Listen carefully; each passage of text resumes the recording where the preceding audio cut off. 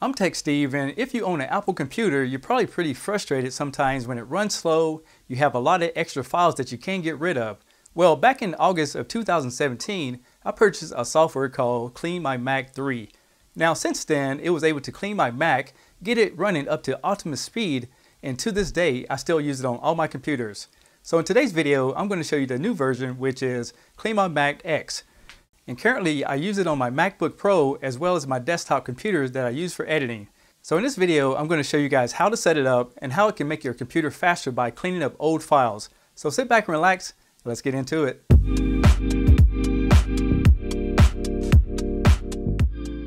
The first thing we need to do is go ahead and get it all set up and running. Go ahead and open up your web browser and go to macpile.com. As you can see here, they have all kind of different types of software, but the one we're going to focus on today is CleanMyMac X. Go ahead and press on it. Now you can download it for free, but it's a trial version, so it won't do all your cleaning, but it'll show you what's wrong with your computer. Let's go and do that. You can subscribe to their newsletter, but you don't have to. You can see at the bottom, it's already starting to download right here. Now that I have it downloaded, let's go ahead and open it up. So when you get a screen like this, just take the icon and drag it over to Applications.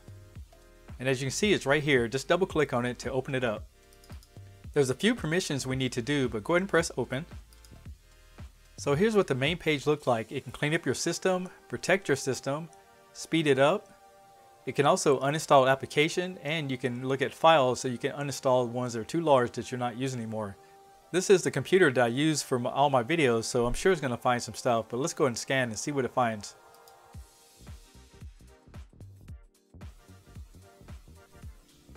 It took about 1 minute to scan, and you can see I have 757 gigs of junk files. The protection was good, and there's 3 things I could do to speed up my computer. But let's go and run it and see what happens. In order to clean it, you're going to need to go ahead and purchase the main file, but there's a discount that pops up from time to time.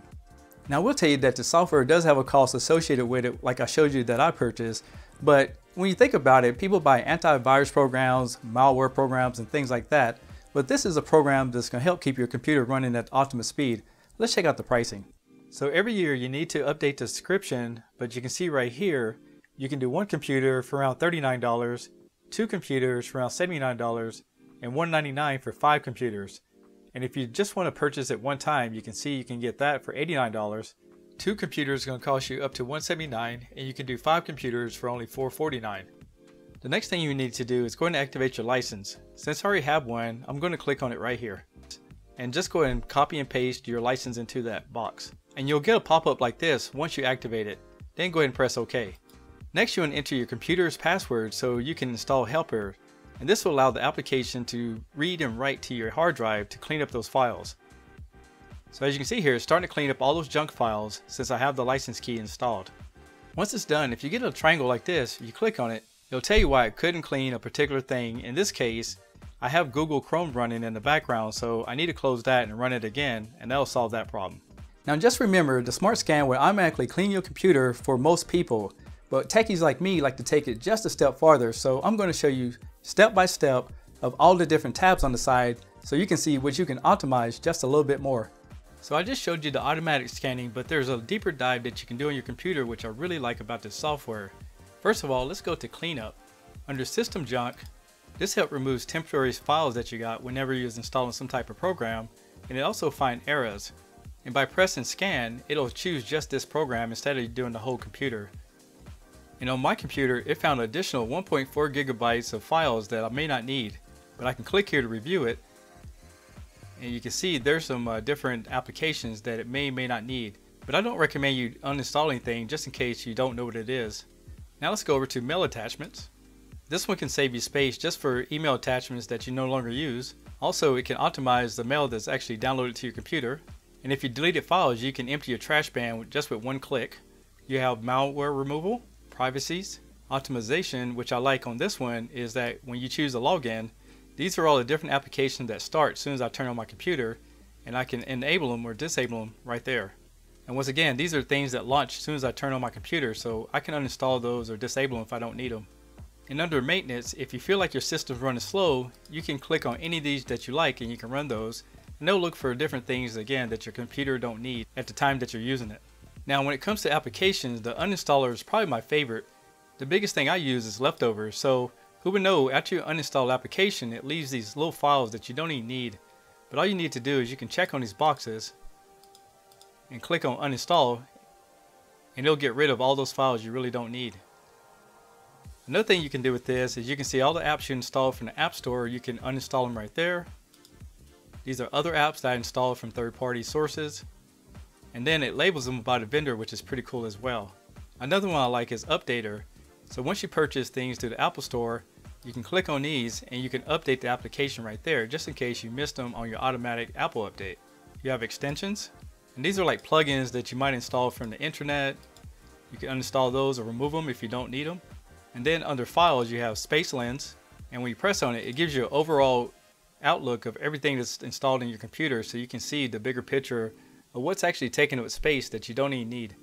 See, at the snapshot, I can say that all my personal files, about 1.48 gigs, I have about 30 gigs of installed applications, and you can go down the system here, and again, if you don't think you need them, you can get rid of them, especially if you have your computer for a long time.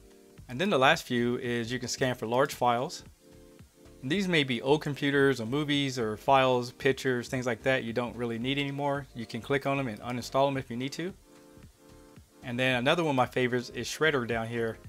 Here you can click on select files, and if you click on something and open it, and if you click on Shred, not only will it remove your computer, but it'll do a deep dive to try to find every file about it, so it's completely removed for any kind of future findings. So as you can see, this is full of features, but there's one more thing that I want to show you. Up in the taskbar, there's actually an icon that you can click on, and then there's more features where you can customize it. Let me show you. Let's take a closer look at the shortcut features. If you go to the top of the screen, you're going to see a little tiny computer. Just click on it. And at a glance, you can see how much hard space you have available, and you can press free up. You also can free up memory right there. You can see if you have anything in your trash can. It'll also show your computer processor and how much load is on it at the time. You can test your network speeds. You can scan for virus programs, and you can even sign into Dropbox if you need it. Now if you press on Open CleanMyMac, it'll go right back to the program. But over here in the corner, there's a little gear that gives you more options. If you click on it and go to Preferences, you have General, where you can do sounds as well as change your language. You can uncheck things that you don't want to scan. You also have thresholds that you can customize right here, and then you have Instruments. You have Assistants, and this will remind you when to clean up from time to time. There's a real-time malware monitor. You can turn it off and on. And remember when we gave your permissions earlier, it has full access to your disk. You can have it set up to automatic update or turn that off by unchecking the box here. And you can also do test beta versions once you purchase it. You can share your statistics just in case your computer crash or anything like that. And this last part is you can ignore these different scans, so if you don't use these features, you can disable them so your scan is much faster. So that's pretty much how everything works and how to set it up. So if you want to try it out, I'm going to leave a link in the comments below. And if you own it already, tell me what you guys think. Thanks a lot for watching, and I'll see you guys on my next video. Peace.